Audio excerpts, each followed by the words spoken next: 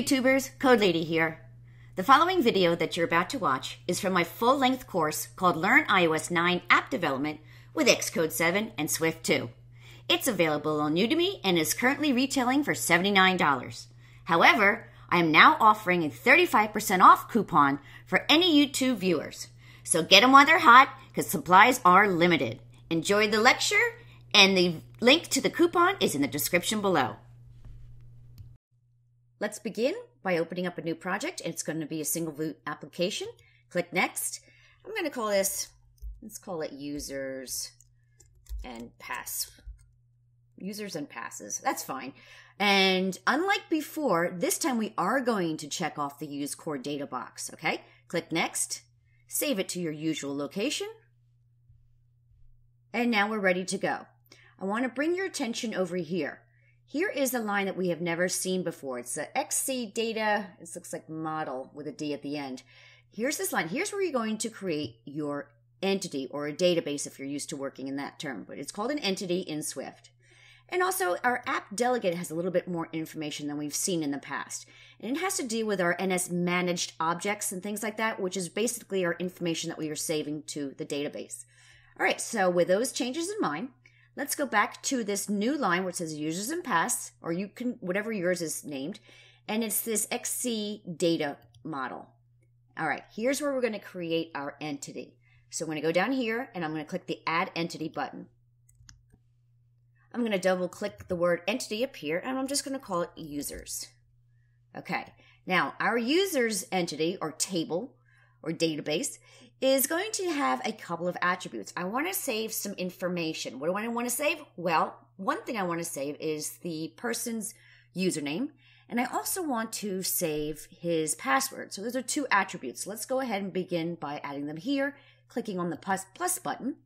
The first one I'm just going to call it, usernames just to be consistent, and that is going to be of type string.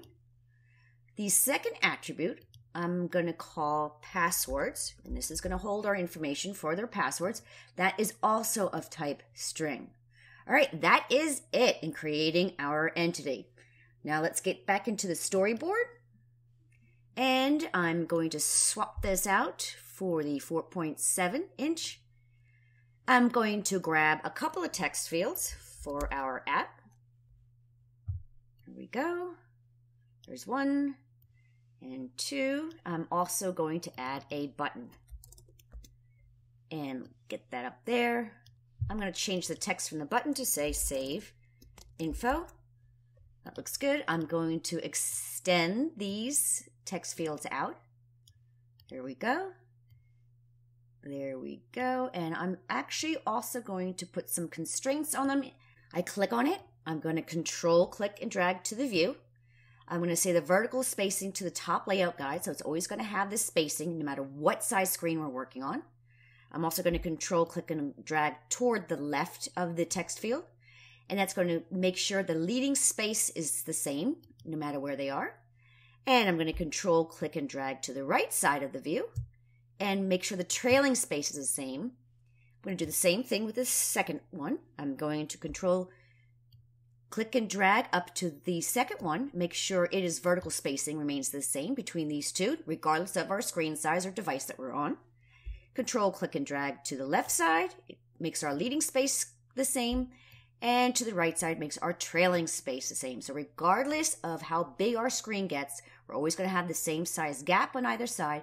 And these two will always be this far apart. Now for our button, I'm going to do the same thing. Control click and drag up to the item just above it. Make sure that vertical spacing is set. And for this one, I just want to make sure it's centered to the view. So I'm just going to control click it and say center horizontally in container. Okay, there we go. Now we're all nice and neat.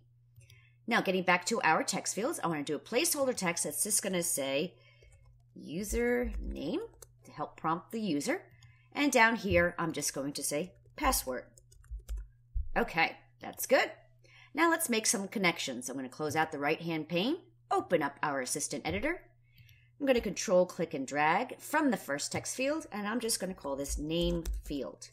It's a VUI text field, and it is an outlet. Hit connect. The next one is control click and drag, and this one I'm just going to call pass field. kind of combination of the two words. Okay, well, that one went down there. That's fine. So the last thing I need to do is this button. I'm going to control, click, and drag that. And this button is going to be an action. And we're going to call it save.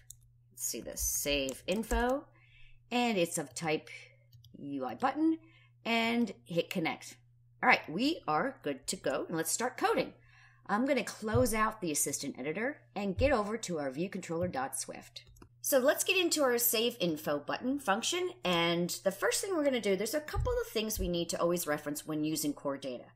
And the first one is the app delegate. And then we also have to reference the context, which is part of the information that is in our entity. So I'm going to go ahead and start doing that.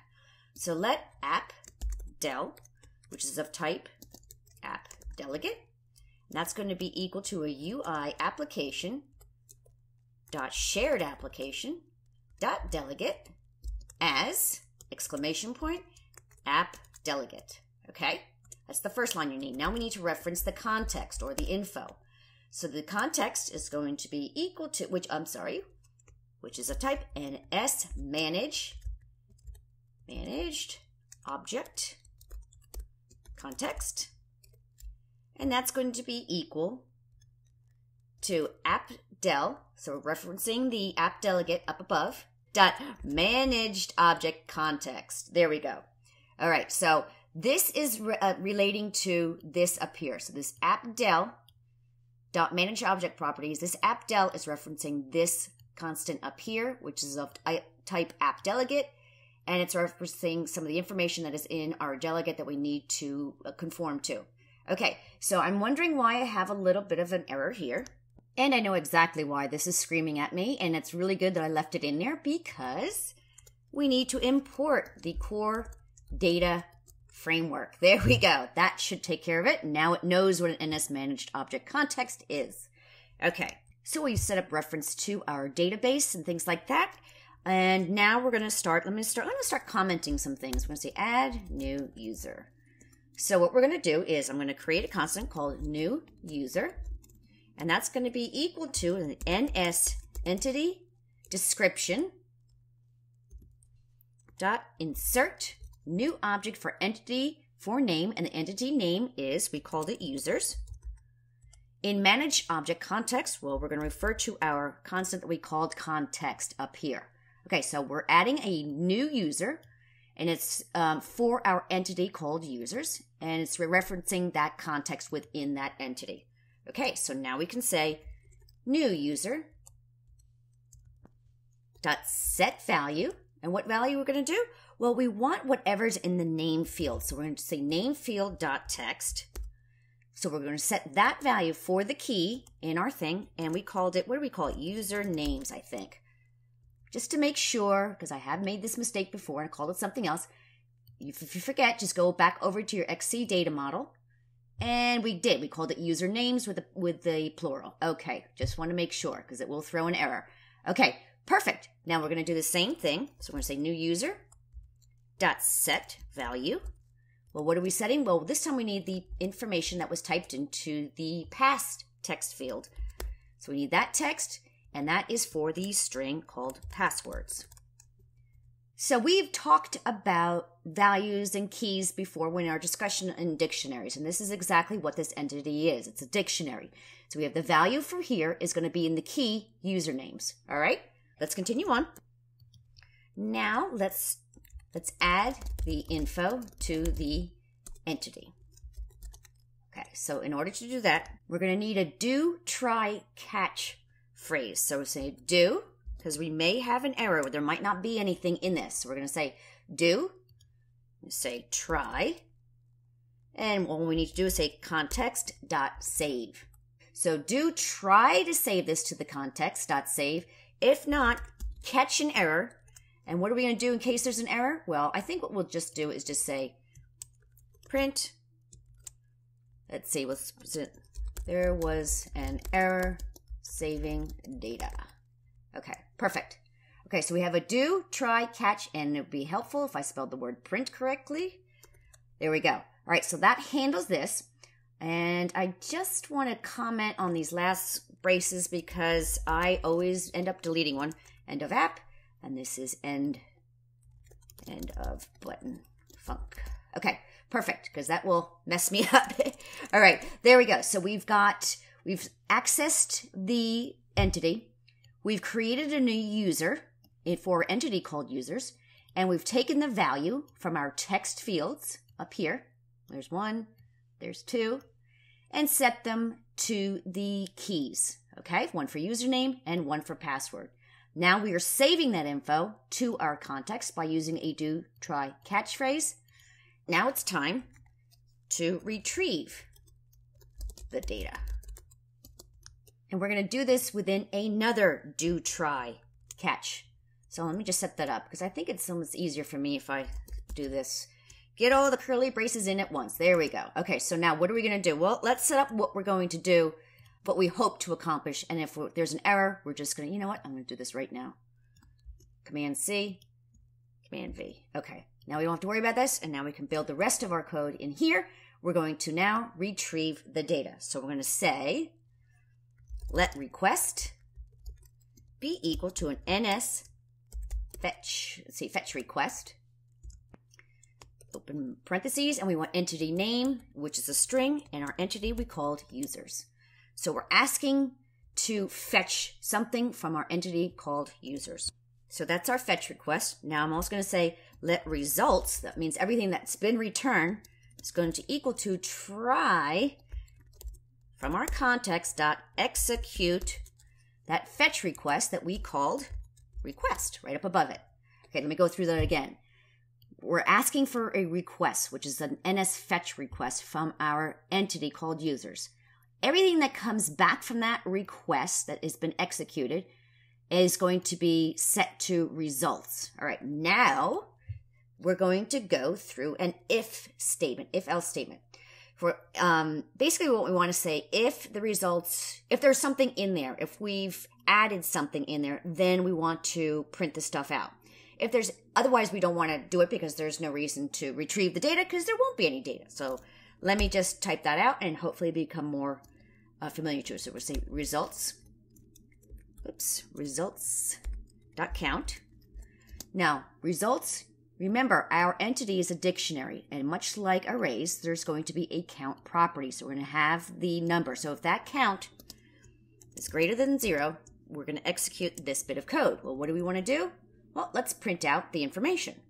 So what we're going to do is we're going to do our for in loop. So for items in results, and I'll go through this as I do it, as, and what are they? They are an array of dictionary items, or sorry, they're a collection of items in the dictionary of our NS managed objects, which are NS managed objects, not object context, but the whole product. Okay, so for items in results, we are going to perform this bit of code in here. We're still all within this if statement, within this whole big do statement up here, all right? So if you prefer, I'm just going to say end if statement. That might help it a little bit.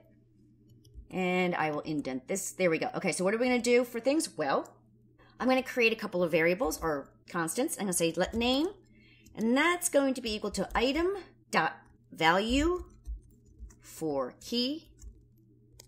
And what do we want? That is in, what do we call it? User names. And another one is going to be let password be equal to item. Hang on a minute. I just want to take, not call, I want to call that item for item in results. There we go. So item dot value for key, and we want this one to be our passwords. So let me go through this. We're setting a constant called name, and that is for anything that's in our usernames field or column, if you will. So if you think of each entity, maybe there's a column of usernames and a column of passwords, or what have you. And the other one is going to say item value for key at passwords. Now all I want to do is I now want to just print this out. So I'm going to say print.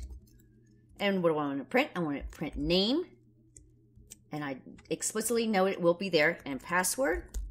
And I'm going to explicitly demand that it gets unwrapped. Okay, so that looks good. Let's go through this again. We are retrieving the data. We're using this do, try, catch statement over here, because if we don't, there could be an error, all right? This may not, we might have misspelled something or whatever. So we're just handling the errors, and we need to do this in Swift too. So if there is an error, we catch it with this print statement down here. So here's where all the magic happens. Here's what happens if the magic doesn't exist. So let's go ahead and run this. Let's see if we can't get this working. All right, so let's try this out. I'm going to say Tom, and Tom's password is going to be 1234, save info, and there we have Tom1234. Oh, you know what I want to do? I forgot to clear the text fields, but we can go back and do that in a minute. So let me just pretend that I cleared the text fields, and let's do Steve, and Steve password is going to be 0987, and save info, and we've got Tom, and then Steve. Okay, so we can keep adding to this. All right, so let's go back. Now that we know it's working, I'm going to go back here. And let's see, while we're still in our end of button function, I'm just going to say, let's see, name field dot text is going to be equal to a blank string, and pass field dot text is also going to be equal to a blank string once we hit that save button. Okay, so now let's run it again. Here we are. Let's try Mike. And Mike's password is going to be a lot of letters. And we're going to save the info. And then we've got Tom, Steve, and Mike. So this data is persisting thanks to our core data. All right, let's start building out a little bit more useful apps.